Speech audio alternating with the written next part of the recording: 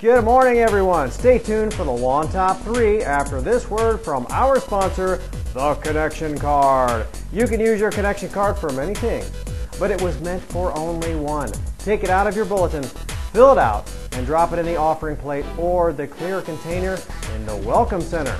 The Connection Card, more than just a toothpick. Oh, now here's the Lawn Top 3. If you're itching to be creative, you should check out Scrappin' and Stampin'.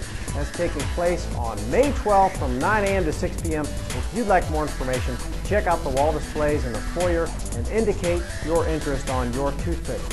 Your Connection Card. Yes, I can feel the creativity now. Check this out. That's right. Graduation Day at the Lawn is on May 6th. We'll be honoring our graduates during the worship service. If you haven't started already, make sure you pray for our graduates. These are tough times, folks, and they need it.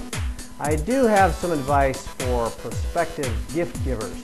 Your graduate probably doesn't need one of these, but he or she could probably really use one of these. Just saying. And the #1 announcement this week, Family Experience, or FX, is back in action on May 6th. Bring the whole family for an hour of fun and worship together. The word on the street is that moms should really make a point of attending. Apparently, there's a special tribute to moms, but don't tell anybody. It's all kind of hush-hush. Well, anyway, be there May 6th in the clubhouse at 6:01 p.m.